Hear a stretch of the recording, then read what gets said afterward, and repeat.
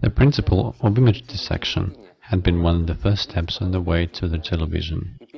Nipkow's spiral disc was the first image dissection device.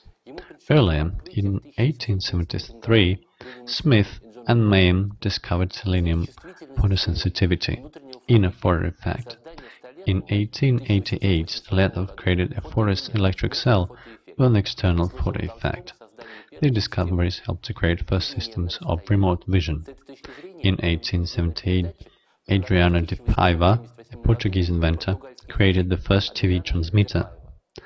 The French inventor, Constantin Senlec, English electrical engineers John Perry and William Edward Ayrton, American employee John Kerry, and Russian inventor Porfiry Akhmetyev initiated first TV projects. These projects provided for image dissection using mechanical equipment. However, Paul Nipkow, a German railwayman, made the most famous and significant contribution to the history of television. In 1884, he took out a patent for a disc with evenly spiraled small holes. If you place and rotate this disc in the photolens's focus, you will see one image point at a given moment. You will see all image points in one rotation. As persistence is typical of a human eye, about 0.1 second, an image will be perceived as continuous provided rapid disc rotation.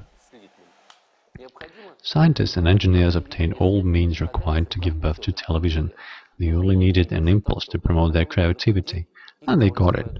In 1895, faced radio and cinema discoveries.